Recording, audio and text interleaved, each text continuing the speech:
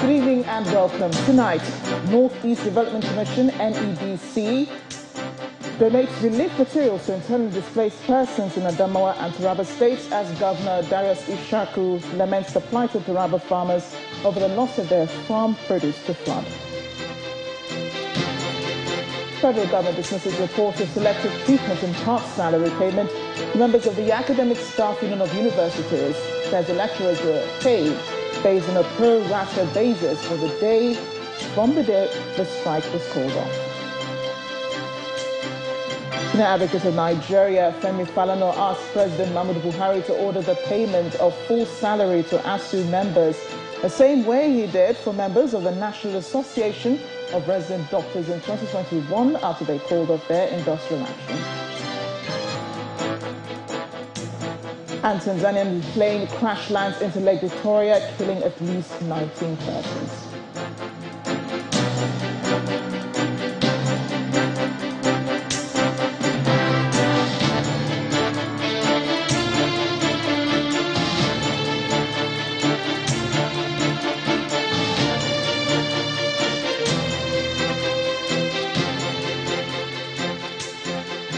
It's a tale of woes for farmers in Taraba State who have lost their produce to the ravaging flood.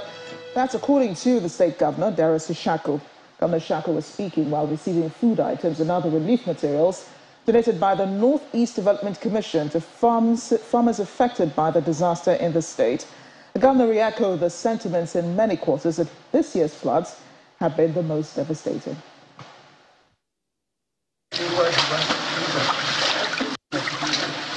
Residents in Taraba State struggling to salvage what's left of their properties after the flood disaster that hit many parts of the state. Large expanses of farmlands have been washed away by the flood, leaving farmers with huge losses. According to the 2022 national flood data for Taraba State, 57 persons lost their lives. Over 142,000 people were affected, with over 6,000 others displaced in the state. However, respite seems to be coming the way of the state as the Northeast Development Commission is visiting Governor Darius Ishaku with food items, which the managing director of the commission says comprise 34,000 food and non-food items, as he also discloses plans of interventions by the commission in Taraba State. We're going to do some projects here in Taraba. We talk about housing, the mega schools, ICTs, and some facilities in health and education institutions, both states and parallel. Appreciative of the gesture, yet concerned about the impact of the flood, Governor Darius Ishaku speaks on the plights of residents in the state, particularly that of the farmers. This is the worst flood we have witnessed in recent times. Just yesterday, I can't remember who was telling me that somebody was threatening to commit suicide because he sank more than 40 million on his rice farm, and that rice farm has perished. And this is just one person's story. That if you actually visit the site, you will indeed notice that there is a sorry story to tell in Taraba State and in other states of the country. We had sent some relief materials earlier on, but this will help us to boost our assistance to the victims. Outside the executive chamber, a symbolic handing over of the items is done, which includes 10,000 bags of rice, 5,000 pieces of blanket, 5,000 pieces of mat, 3,000 gallons of vegetable oil, among several others. Just like in Taraba State, the NEDC team also visited Adamawa State for the supply of relief materials for victims of flood disaster there. The state government commends the NEDC for the intervention, which it says will go a long way towards cushioning the hardship experienced by those affected by flood disaster in the state. Adamawa State has been badly hit by flood waters released from the Lagdo Dam in the Republic of Cameroon and torrential rains, with farmlands and houses submerged, communities displaced, and deaths recorded. In continuation of its intervention activities of assisting victims of the recent flooding across the northeast states, the NEDC is in Yola, the Adamawa State capital, to donate relief materials of food and non-food items to some affected communities. Governor Umar Fintiri, represented at the event by the Secretary to the Adamawa State Government, Bashir Ahmad, arrives the NEDC warehouse in Yola and is received by the Managing Director of the Commission, Mohammed Adgali, and other officials. The high point of the ceremony is the symbolic handing over of relief materials and the list of items to the state government by the NEDC. The managing director of the NEDC speaks on the essence of the donation, just as the secretary to the Adamawa State government appreciates the gesture, promising judicious distribution of the items to the flood victims. We have 10,000 bags of rice, 25 kg. We have blanket, 5,000 pieces. We have mats, 5,000 pieces, and we have vegetable oil, 3,000 gallons. We have wrappers, 5,000 pieces, wrappers for women, shadda, 3,000 pieces for men, and children wears 3,000. We are greatly appreciative of your efforts. We thank you so much for standing by our affected citizens at all times. You've always been with us, and you've always acted timely. According to the Adamawa State Emergency Management Agency, 254 communities in 12 local government areas housing 179,000 individuals were affected and 51 deaths recorded in the state. The NEDC assures the state of close collaboration to find medium-term solutions to the flood problems in the state in order to mitigate its effect on the people. And now to the problem with the university lecturers. The federal government has refuted claims that members of the Academic Staff Union of Universities were paid half salaries for the month of October, describing it as distortion of facts. A statement by the spokesperson of the Ministry of Labour, Olajide Oshudun, says the lecturers were paid proportionally because they could not be paid for work not done. The statement reads in part, they, ASU, were paid in pro rata to the number of days that they worked in October, counting from the day that they suspended the industrial action. Pro rata was done because you cannot pay them for work not done. Everyone's hands are tied. The ministry also faulted a statement by the chairperson of ASU, Usman Danfodio University's Sokoto branch, Mr. Muhammad Al-Mustafa, accusing the Minister of Labour, Senator Chris Ngige, of a biased payment of salaries to selected professional members of the union. It explains that those referred to were members of the Medical and Dental Consultants Association who did not take part in the 8-month-old strike by ASU, which necessitated the payment of their 7-month withheld salaries. Meanwhile, Senior Advocate of Nigeria, Femi Falana, is asking President Muhammadu Buhari to override the Minister of Labour and direct the payments of the full salary of each lecturer from February to October 2022, as he did in the case of the Nigerian Association of Resident Doctors in 2021. A senior lawyer who gave this position in a statement as the federal government will be accused of engaging in selective application of the no work, no pay principle if it does not pay the lecturers in full. A statement from him reads, ASU recently called off its 8-month-old strike in compliance with the order of the National Industrial Court and the Court of Appeal, but therefore compelled to call on President Buhari should ignore the advice of Dr. Ngige and direct the public universities to pay the full salary of each lecturer from February to October 2022. Mr. Falana further argues that since the federal government is mandatorily required to treat all workers equally, the members of ASU are entitled to be treated like members of the NARD after they had called off their strike. At least 5 persons have been killed in a clash by 2 cult groups in Ahoda area of Rivers State. A police in a statement by spokesperson Grace Irige Koko said the clash, which happened in the early hours of today, appeared to be a fight for supremacy by the groups known as Icelanders and Greenlanders.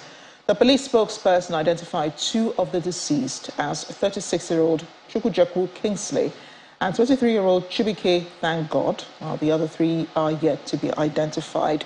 Police say tactical patrol teams have been mobilized in the area to restore normalcy, while investigation into the incident is ongoing. Channels Television gathered that the rival cult groups clashed near an internally displaced persons camp in Ohada town, headquarters of Ohada East local government area of Rivers State. The air component of Operation Hadinkai says it's recorded another victory against insurgents with the clearing of ISWAP Boko Haram enclaves within the Lake Chad region in Abadam local government area. A statement from the Nigerian Air Force says similar strikes were also conducted at Nguri Ghana in Bama local government area in Maiduguri after intelligence revealed that a group of ISWAP insurgents was spotted conveying heavy artillery weapons. Although NAF did not give the names of those killed, a statement they released said the path to victory in the northeast and northwest remain on course, and the military will not relent until all locations are free of terrorists and insurgents. We're staying with security, though. The Nigerian Army 34 Artillery Brigade, Obinze, in Imo State, has launched a military exercise codenamed Operation Golden Dawn 2. According to the brigade commander, Brigadier General Sani Sulaiman, the exercise is aimed at checkmating activities of bandits, criminals to neutralize all forms of criminalities in the state, especially during the Yuletide season, which is just around the corner. Flagging off the exercise in Olu town, the Imo State Governor, Hope Uzodinma, says the exercise will go a long way towards sustaining the peace enjoyed in the state. Governor Hope Uzodinma of Imo State, the commander 34th Artillery Brigade Obinze, and other top army officers in Olu local government area to witness the launch of Operation Golden Dawn 2. With the Yuletide just weeks away, the military is ensuring boots are on ground to check and curtail the activities of criminal elements in the state and the region. The Nigerian Army has continued to conduct internal security operations and exercises to combat criminal activities bedeviling the country. In recent past, the Southeast and Imo State in particular has experienced a rise of security challenges ranging from kidnapping, armed robbery, assassination, banditry, and insurgency, among others. In its bid to curtail these criminal activities and ensure relative peace in the entire Southeast region, particularly during the festive period, like of the exercise done in line with Army headquarters directives. Governor Uzodinma commends the Army for being proactive in ensuring the security of lives and property. The Nigerian Army, in their wisdom, initiated and conceived the Operation Golden Dawn. And this exercise is coming at the most appropriate time. It will encourage our brothers and sisters who live outside Imo State to come back home, knowing fully well that Imo State is not secure. If we cooperate with Nigerian Army as citizens, give them the necessary support, we will have a very peaceful Christmas. The governor and his host go on to inspect some of the facilities here. As these combat-ready officers hit the ground running, the people of the state expect to see activities of criminals curbed to the barest minimum. In part two, after the break, it's political season as the presidential candidates of the African Action Congress, the Social Democratic Party and the African Democratic Congress continue to sell their agenda, campaigning towards the 2023 general elections.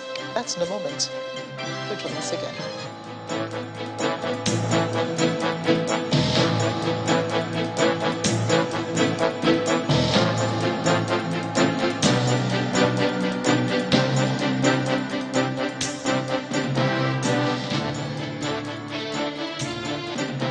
Welcome back. If it has joined us watching the news at 10 live on Channels Television Lagos, here's a reminder of our top stories. Northeast Development Commission, NEDC, donates relief materials to internally displaced persons in Adamawa and Taraba states as Governor Darius Ishaku laments the plight of Taraba farmers over the loss of their farm produce to flood.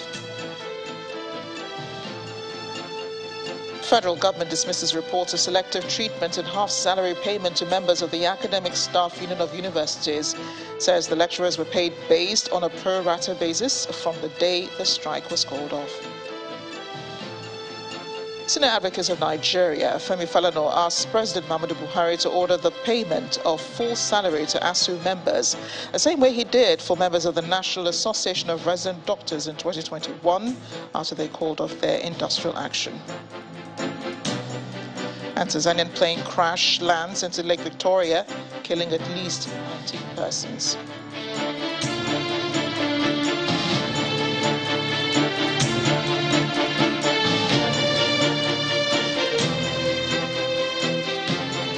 We'll stay in a bit more with politics. The founder and chief executive of the Center for Values in Leadership, Professor Pat Utomi, believes Nigeria's current security situation is a result of not taking heed to warnings issued in that regard as far as the run-up to the 1999 transition to democracy. Professor Utomi told Channels Television's Ladi Akredi in our current affairs program Newsnight that at the time he and a couple of others had sought to alert the nation's leaders of the dangers ahead, to no avail. He says he remains optimistic about next year's elections, but worries that INEC is not doing enough for voter education and awareness. Nothing about this state of insecurity is a surprise. Just about the time the civilian government was coming in 1999, an American called Robert Kaplan published a book titled The Coming Anarchy. And he more or less predicted what we are going through, how ethnic, religious, economic cleavages will come together in a way, and even gave a city in Nigeria called Jos, where it could come together in a way that West Africa could descend into anarchy. My reaction as an engaged man was to immediately create a group which we call NUTRA, Nigerians United to Resist Anarchy. And part of what we did was buy books and send to people in policy-making positions to show them where our country was going if we didn't intervene appropriately.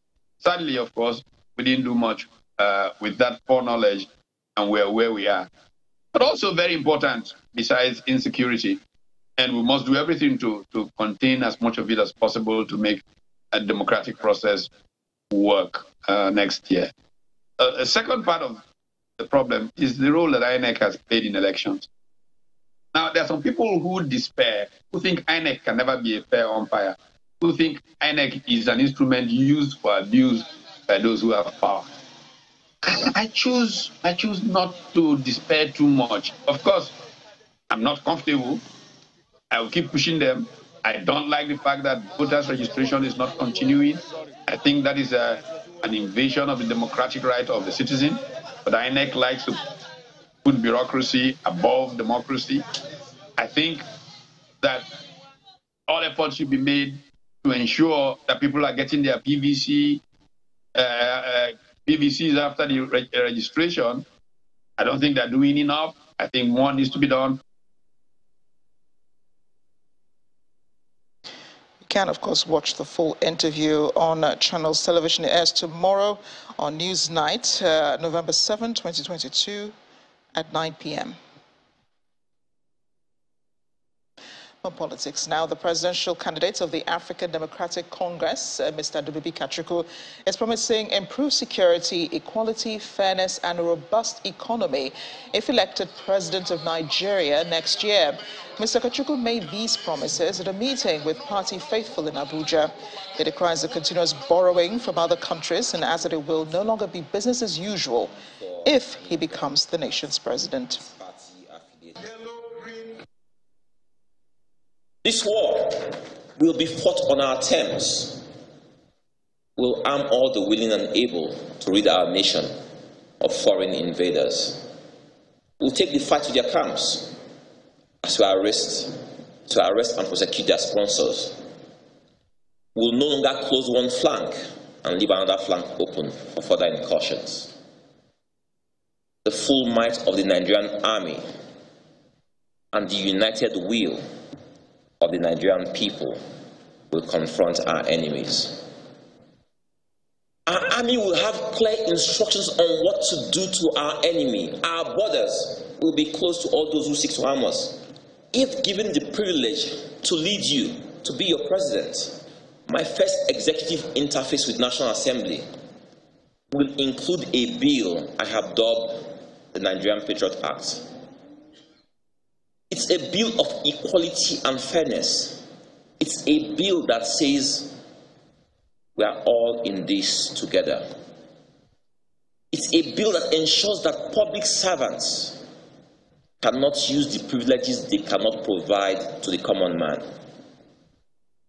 If you desire to be in public office, just like I desire to be, you must use the same services the masses use.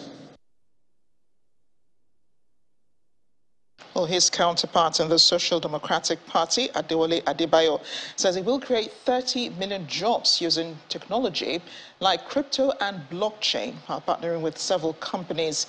Mr. Adebayo, who was guest on Channels Television's political program Sunday Politics, spoke on why governments must prioritize social welfare for specifically designed public. Unconstitutional to neglect Chapter 2 of our Constitution, which every president is obligated to take the oath of office and say, I'm going to implement. And they do take that oath of office, including the incumbent who is there now, but he did not comply with it. So when I come in there, your money will not depend on the manifesto of my party. The spending of your money and priority will depend on complying with Chapter 2 of the Constitution, which is that we spend money on the people. Intervention. There will be no hungry man in Nigeria, or no hungry family. You will make sure that you give housing, adequate housing, and conducive housing, proper habitat to the people. You will spend money on education, on healthcare, on infrastructure, before you start to do other extraneous or esoteric luxury for the few. Once that is in place, we have addressed the issue of equity. Also, the presidential candidate of the African Action Congress, Omoyele Sowore, says his government will make education free at all levels if elected as president. The candidate adds that the country has the resources and he has the knowledge to make manage the country's economy. Well, he too was guest on Sunday Politics. I keep saying this to Nigerians, and I say it without, with that knowledge of how they manage Nigerian economy. As a journalist and individual that has fought corruption for the last 16 years, I can tell you that what has been taken out of Nigerian treasury in the last 16 years that I started Sahara Reporters, I no longer do it now because of this political engagement, is enough to have supported free education in this country or to support it for another 50 years or 100 years ahead of now. And I had a video that I shared on my Facebook timeline. People can go see it, and it's talking about the United Arab Emirates, particularly the Dubai Emirates. They provide free education for everybody. They even pay people to get married, and we all started the same oil that we're selling. So, but what we have been doing in Nigeria is corporate welfare and individual powerful people welfare.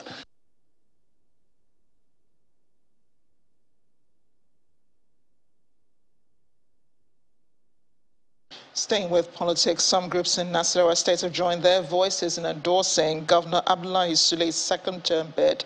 Fulani communities, youths and women groups are the latest to endorse the governor during a courtesy visit to Government House. They say their reason for the endorsement includes strides in security, education, agriculture, investment, empowerment of women and youth, among others.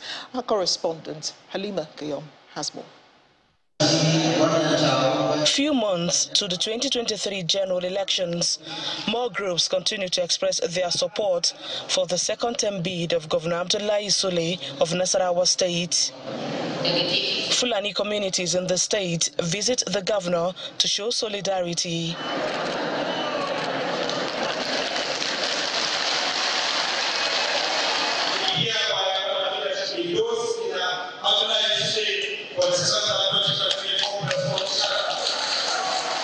This is coming after that of the Tiv Nation, who also declared their support for the governor. Debunking allegations of unreliability, they give Governor Sule an assurance. Let me say this without fear of any contradiction, that come 2023, if there's any tribe that will totally support your re-election bid, is the Tiv people. Security and peaceful coexistence top their list of rationales for the endorsement. A coalition of youth groups in the state add their voices, promising to deliver their various units.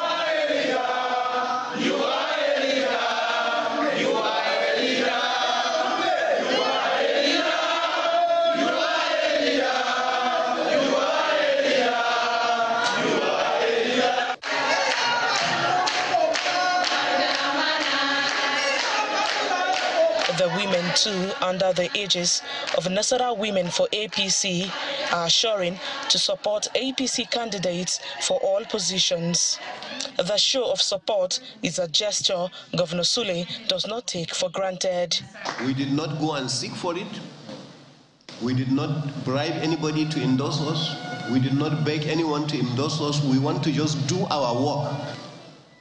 I thank you for this endorsement.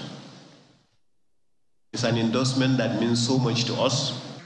While they all give references to the achievement recorded by the governor in all sectors of development, they want him to do more when re-elected. Halima Gayam, Channels Television News.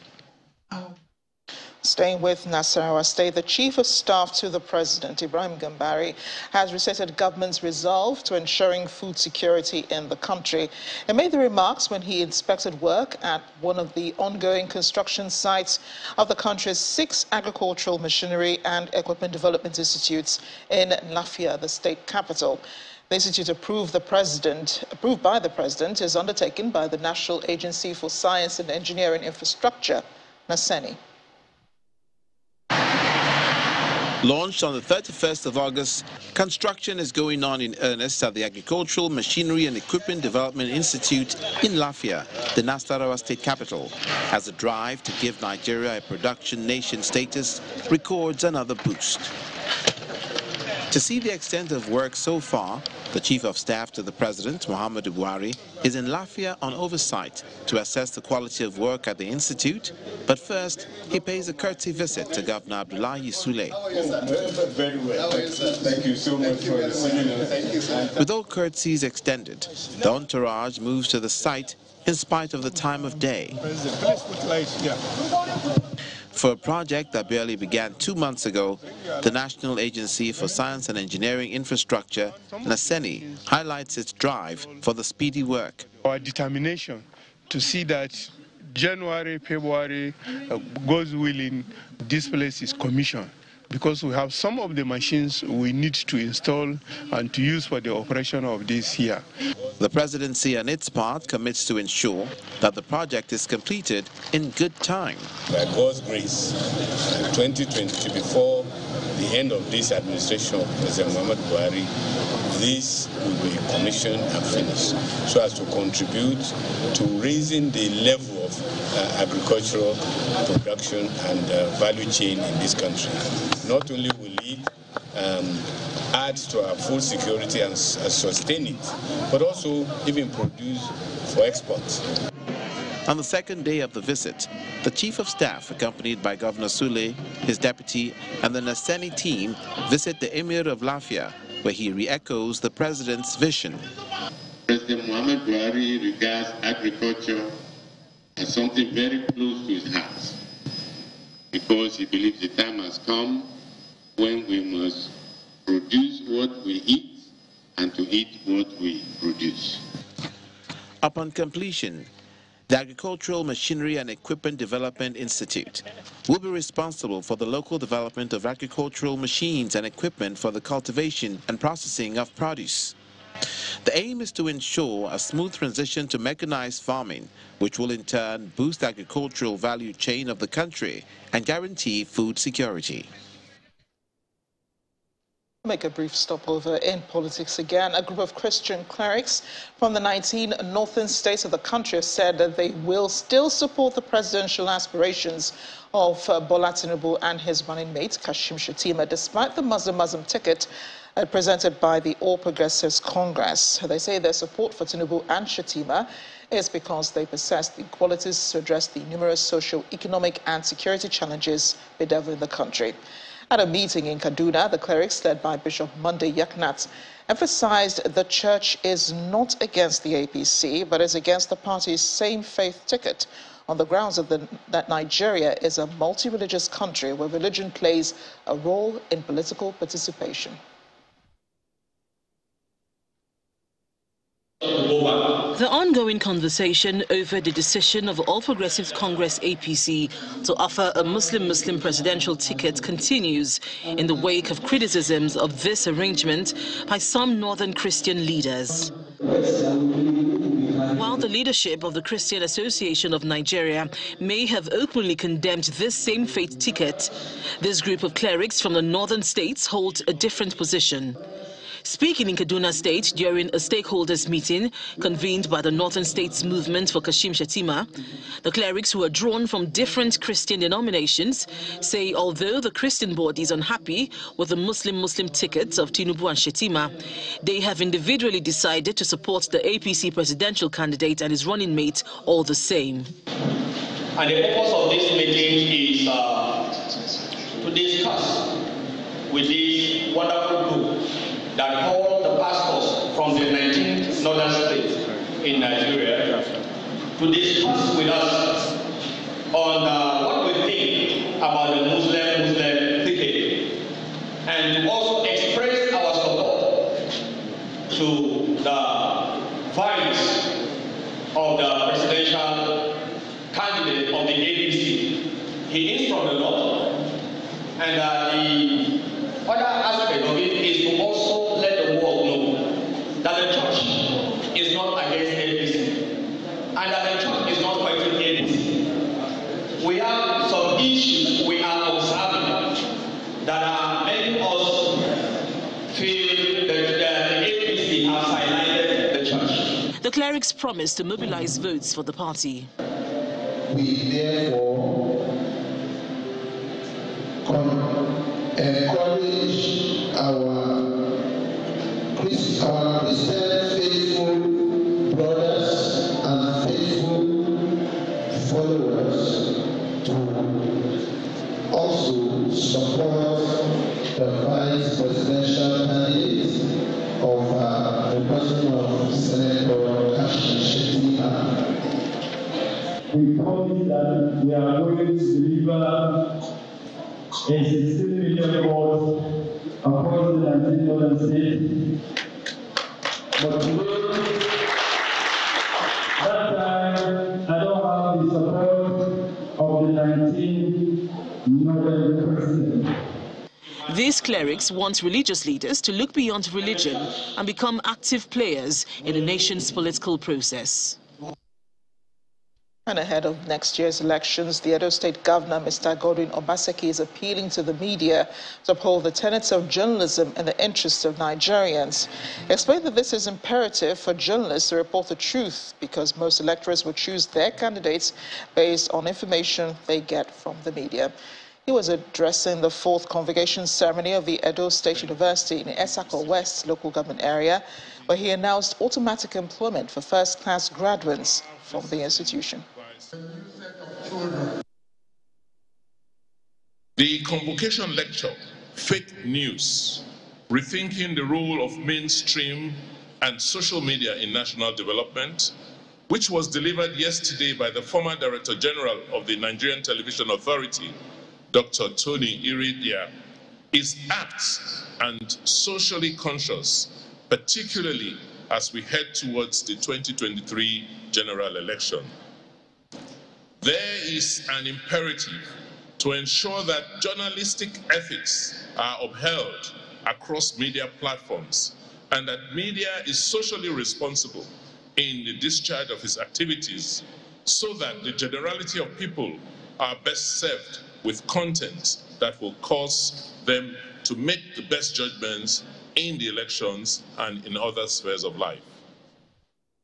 As usual, all those students, 15 of you, who made a first class in this set, you have, as usual,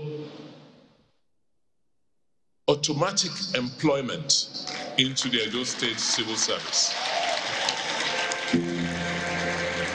So should you decide that you want to work, you have an automatic employment into the Edo State Civil Service. Your job is waiting for you. Congratulations. Health news now. Health professionals in Yobe State have described poor and distorted information on the outbreak of diseases as a major cause of mortality and morbidity, especially in the African setting. The professionals disclosed this at a training for health promotion officers on infodemic management organized by Yobe State government in partnership with the World Health Organization in Damaturu. According to the World Health Organization, many Nigerians, including health workers, have died of unfamiliar diseases, especially in the north in 2020, which many believe is a result of poor information on outbreak of diseases. To mitigate this challenge in the era of the COVID-19 pandemic, the World Health Organization is partnering the Yobe State government on proper information dissemination during outbreak of diseases. The aim is to empower and remind our health promotion officers across the 17 local government areas of Yobe State on the importance of prevention and prompt responding to the outbreaks in order to curtail morbidity and deaths in our population. We know that information that is correct and sound is vital in the transformation of how we approach situations, especially outbreaks in our community. The Executive Secretary of the Yobe State Primary Healthcare Board identifies false and poor information as factors causing more harm than the diseases. Sometimes, especially during outbreaks of epidemics, it is how the information is even managed that will determine how catastrophic or otherwise that outbreak is going to be. We all know what happened during Ebola.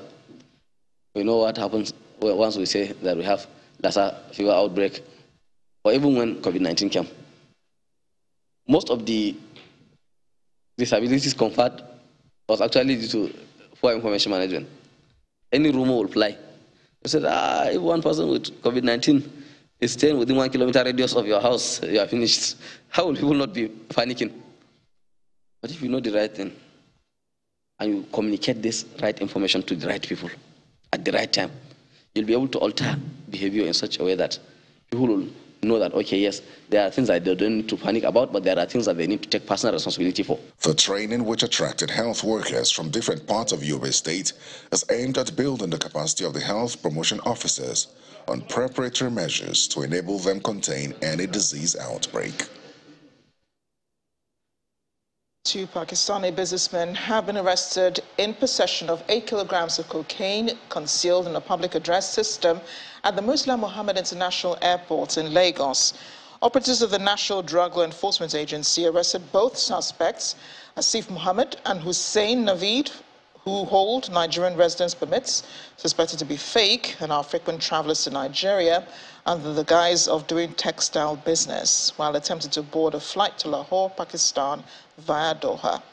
In another operation, the NDLEA also intercepted a consignment of various illicit drugs, including cannabis and cocaine, concealed in footwear and soap packs, heading to the UAE from 32-year-old Oladiton Olufumilayo, who presented the consignment for export.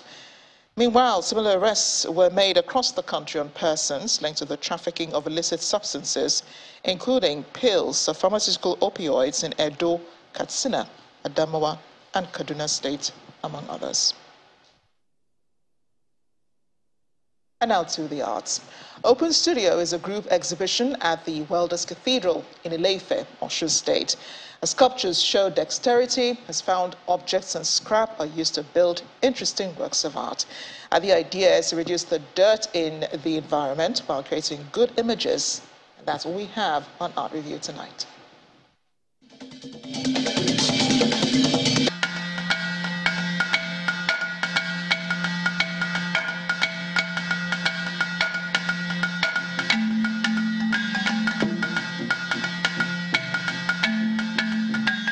Armed with novel ideas, styles, techniques, and found objects which was once trash, these group of young artists converge on the Welders Cathedral in Ile-Ife, Osun State, for a metal sculptural exhibition. I'm so happy to host 10 artists in my studio today. The event today is called an Open Studio, where I give opportunity to people to visit my studio to see works that are done by my mentees. Once again, Dr. Mpokuola, a contemporary metal artist with a special interest in environmental decorum and the need to repurpose the large waste threatening the ecosystem, is hosting some of his mentees, giving them space to exhibit their creations.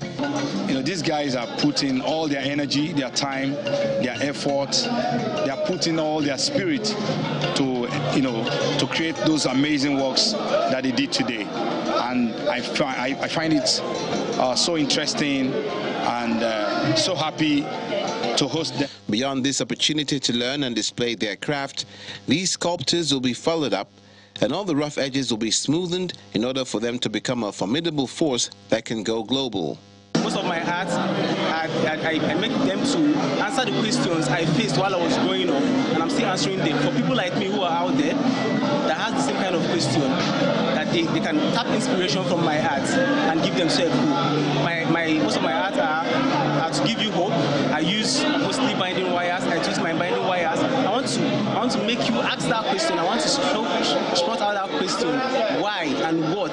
You can question the society. You can question the things you meet, and with that, you can get an accurate answer for yourself. This method of turning waste to alluring works of art shows that with the right investment and support, this is a gold mine waiting to be tapped, one that can create more jobs, grow the economy, and take dirt off the streets. This is the first time I will see a single artist mentoring a lot of upcoming ones to become a greater person in the skill of this welded metal art.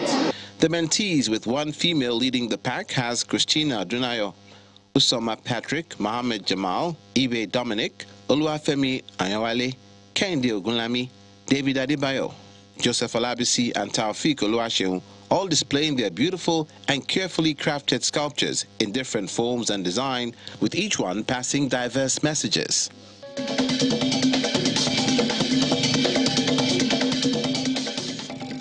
And on the background of the sad death of Chadwick Boseman, who played King T'Challa in the 2018 superhero movie Black Panther, director Ryan Coogler led some of the cast of the second installment, Black Panther Wakanda Forever, to a junket ahead of its only African premiere in Lagos, southwest Nigeria.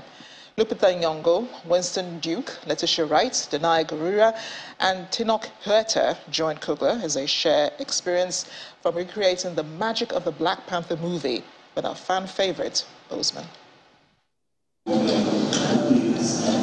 Battle-ready soldiers from the Dora Milaje Army of Wakanda welcome guests. Inside, mild fireworks announced the arrival of the director and some lead cast of the second installment of the Black Panther franchise, Black Panther Wakanda Forever, as they officially bring to the Black Continent Marvel's story of African excellence. Only the most broken people. The back of a huge critical and commercial success in 2018 when the first installment was introduced, the director explains the pressure of racing against his own record. It was a lot of pressure, for sure, but it was a little different from the first time. The first time we were working and all of the pressure was internal, I would say, because people didn't really know what to expect. And this time, we were navigating folks' expectations because they had seen the first film, and we're expecting maybe certain stories or wishing for certain things. So what we had to do was really kind of close everything else out and focus on the work. Great leaders. The Black Panther storyline follows the title character, as portrayed by the late Chadwick Boseman, who passed away while the ovation around the movie was still loud. Now his team must replicate the success without him. We lost our brother and our king, our leader, and that was it. We just had a very different focus in mind.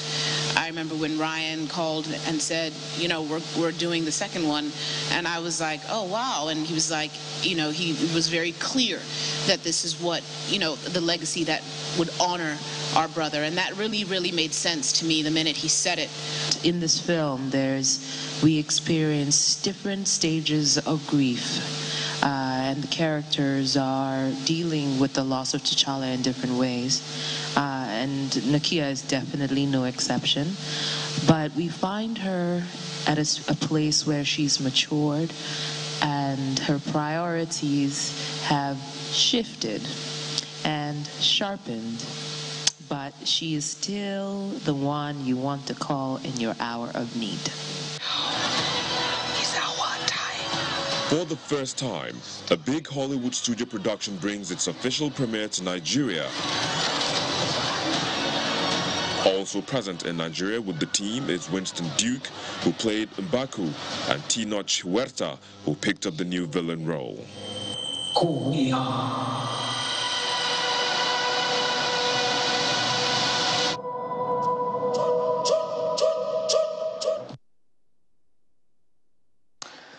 And at least 19 people have been killed after a plane they were traveling in crashed into Lake Victoria.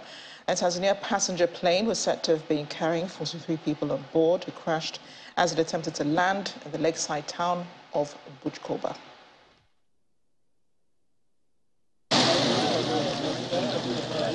The passenger plane crashed into the Lake Victoria while attempting to land in stormy weather at an airport in the lakeside city of Bukoba.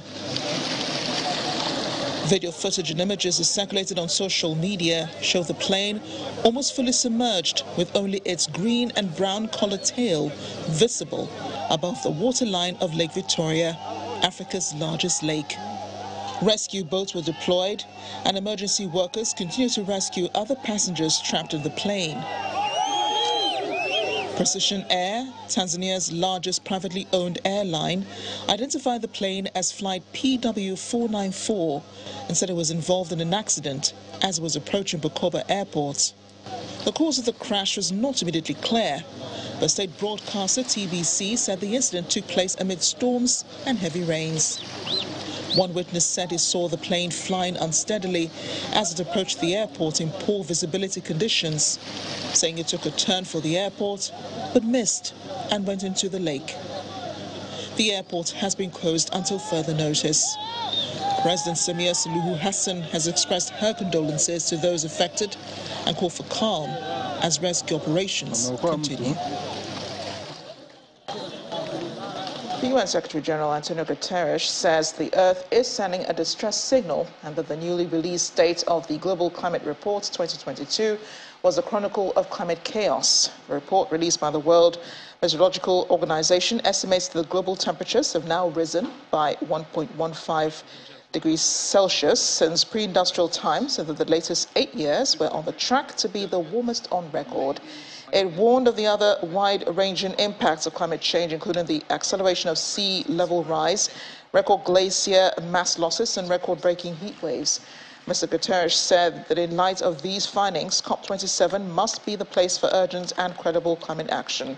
His message comes as the UN Climate Change Summit begins in the Egyptian resort of Sharm el-Sheikh, where delegates have agreed to discuss whether rich nations should compensate poor countries most vulnerable to climate change for their suffering. I particularly welcome the agreement of the parties to include a new agenda item on funding arrangements to respond to loss and damage. This creates, for the first time, an institutionally stable space on the formal agenda of the COP and the Paris Agreement to discuss the pressing issue of funding arrangements needed to deal with existing gaps in responding to loss and damage. Inclusion of this agenda reflects a sense of solidarity and empathy with the suffering of the victims of climate-induced disasters. And to this end, we all owe a debt of gratitude to activists and civil society organizations who have persistently demanded a space to discuss funding for loss and damage, and thus provided the impetus needed to bring this matter forward.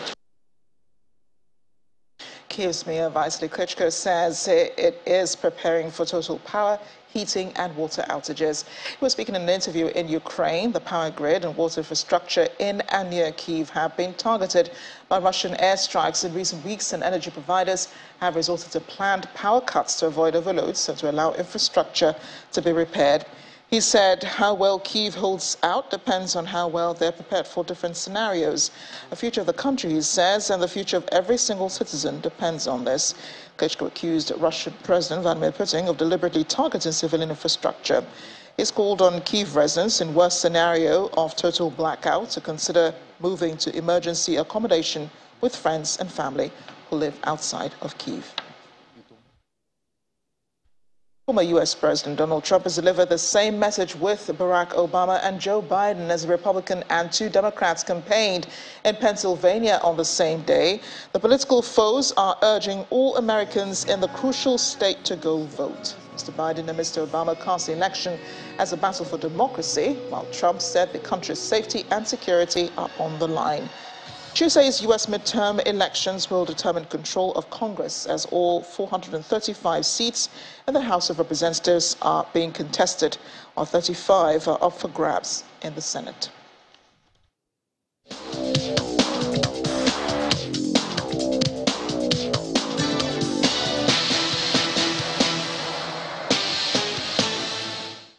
Nigeria's CAF Women's Champions League representative Bayelsa Queens are through to the semi-final of the continent's biggest women's club competition holding in Morocco. The NWLF Premiership champions this evening defeated Egypt's Wadi Delga FC by 3-0 to record their second victory in Group B. Juliet Sunday got the opener as early as the 6th minute in the first half. Mercy Timmy got a brace in the second. South Africa's Mamelodi Sundown ladies picked maximum 9 points in the group following a 4-0 win against DR Congo's TP Mazembe ladies. Bayelsa Queens will face Group A winners FAR Rabat Women of Morocco in the semis, while defending champions Mamelodi Sundowns will face Tanzania's Simba Queens. Arsenal have moved back to the top of the Premier League as Gabriel Magalhaes sealed a 1-0 win against Chelsea after Pierre-Emerick Aubameyang's revenge mission fell flat earlier today. Mikel Arteta's side made it 11 wins from 13 league games, all thanks to a close-range finish from Brazilian defender Gabriel in the second half at Stamford Bridge. Unai Emery secured Aston Villa's first Premier League home win over Manchester United since 1995 as they defeated Eric Ten Hag's team 3-1 at Villa Park. Miguel Almiron was on the score sheet again as Newcastle moved into third place with a comfortable 4-1 win over Southampton at St Mary's.